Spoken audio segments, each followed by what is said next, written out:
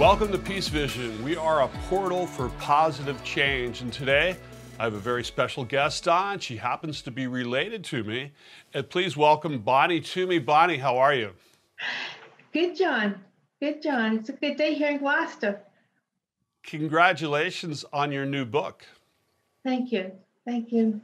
So, for those who don't know, Bonnie's new book is about mental illness, and it's very personal. It's something that she experienced firsthand, and today we want to kind of get some tips from Bonnie about how to deal with mental illness. First of all, Bonnie, when you first were diagnosed, what were the symptoms? Did you even know that there was anything going on with you? At first I did.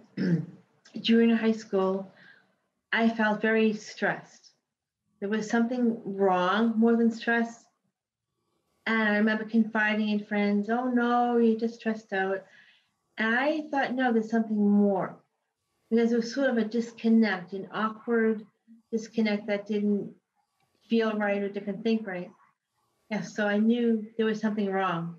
And when did it manifest itself in your life to where, it was obvious that something had to be done or you had to be diagnosed with mental illness? Right.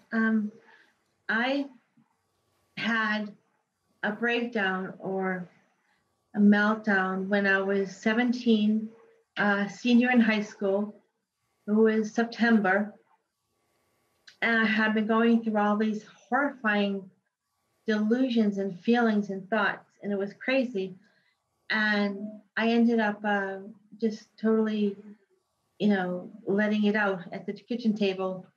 And that was the first time my family knew there was really something wrong.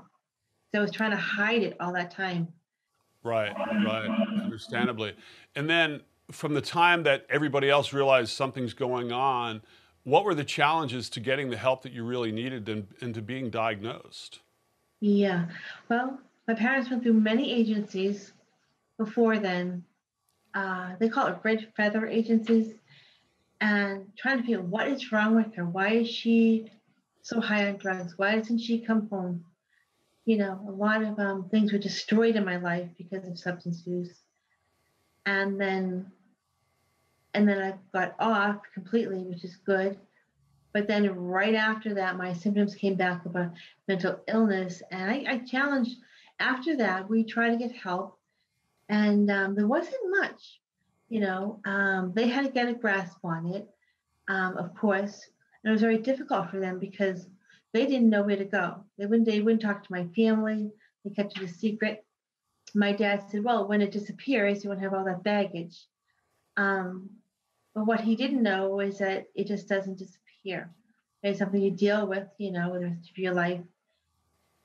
So they didn't know where to go. Yeah, And then what was your, not that there's a final diagnosis, but what was the diagnosis that you believe was the most accurate? Schizoaffective. I was diagnosed that when I was 24. And it's a little bit of schizophrenia, but not the full blown. It's sort of just like I might get a little paranoid or disconnected in my thoughts, and I get very depressed. So that's kind of what I have. And, sometimes I have mood swings. Sometimes I might get high, not like a full blown manic episode, which is good, but just high in the mood. And then I tell myself when I crash, I'm going to go bad because I'm aware of it. And then I'll crash and get very depressed. So that takes a while just to balance myself out to recover from it. So that's been going on for quite a lot, my whole life really. So yeah, that's the most accurate. I think that they've gotten it. And what have you found after that diagnosis? What has been the most effective way for you to deal with this illness? I think medication is number one, having family support and having an outside influence with friends, school, work, therapists, doctors, the whole gamut of living a normal life, going to college, and then I think what really helped, John, is my family, we had a lot of frustration but they loved me very much and they helped me as much as they could. And I believe the ways in which they helped me was so invaluable. It was so important to me. Um, yeah, like bringing me to the church, the Catholic Church, back to the church and people there. And they just supported me on my art, my hobbies, and they were there for me. They never gave up. They So never said, "All right, you're you going to never felt hospital." you never felt alone or abandoned, which I guess is a really big deal, right? I never did because they never abandoned me. I think when I was very young, I had those feelings, but maybe I did for a little while. But then I don't know. I think my mother was a great advocate for me, and so she was really strong for me, Nothing helping me stay at home. Yeah, nothing like a mother's love always, right? And yeah, then you exactly. you decided to write a book about your experiences. Why did you decide to do that? I wanted to help people.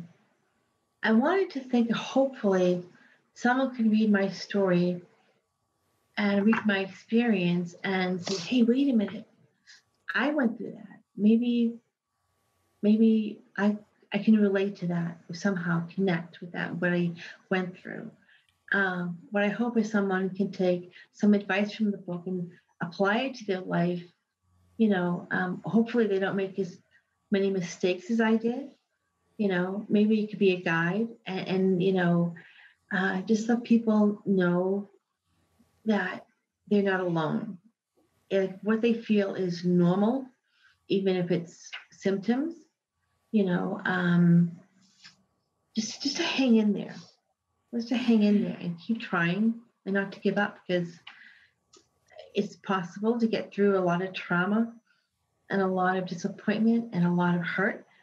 But people always say, "Oh, you knew life, you moved on." Well, I never really liked that phrase because you carry what you have, who you are, for the rest of your life. You don't split it up like that. It's a clean flow. And you don't stop learning. You don't stop living and learning. You just keep doing that. Keep learning and living and going by your own example. You have to.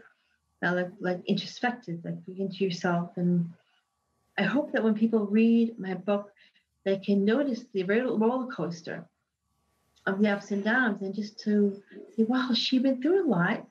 You know, maybe I can do the same. Maybe I can do it. I just really hope to help people. That's really my main goal in life Yeah. is just to help people. Well, I think this book will certainly do it. And the book is called Sweet Freedom: Mending a Heart Broken by Mental Illness. And where can we get this book? You can buy it on Amazon or SDP Publishing, Barnes and Noble, or an ebook.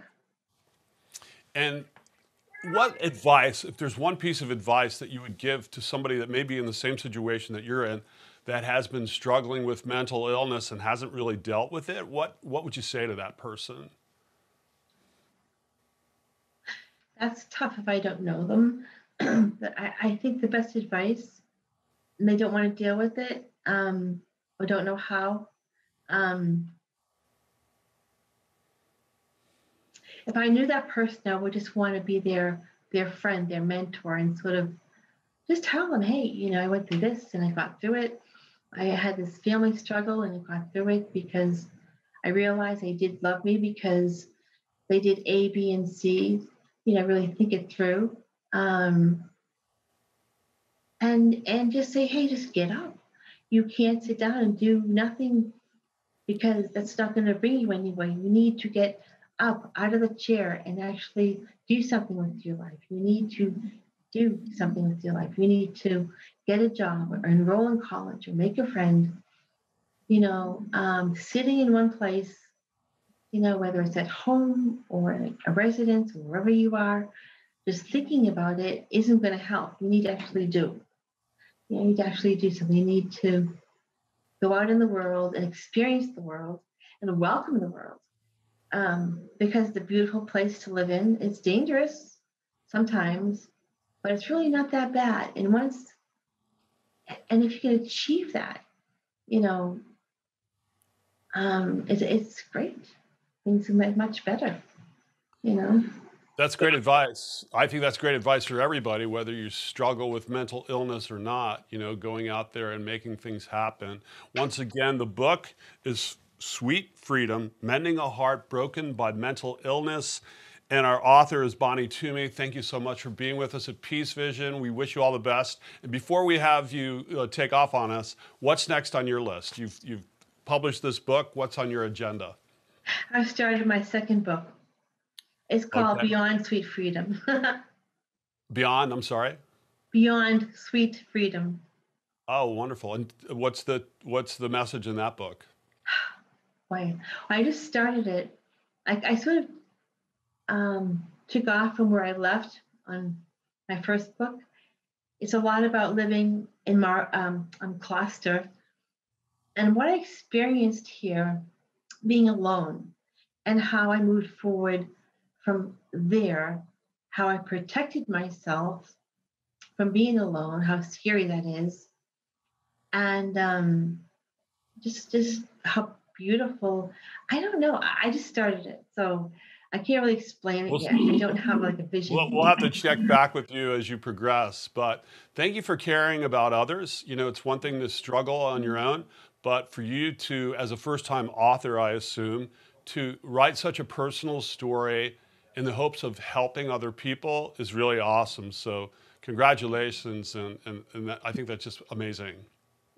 Thank you, John. Yeah. It was nice meeting you. Great seeing you. Yeah, for so long. Okay, well, we'll check back with you soon, and we wish you all the best, Bonnie. Thank you. You too. Take care.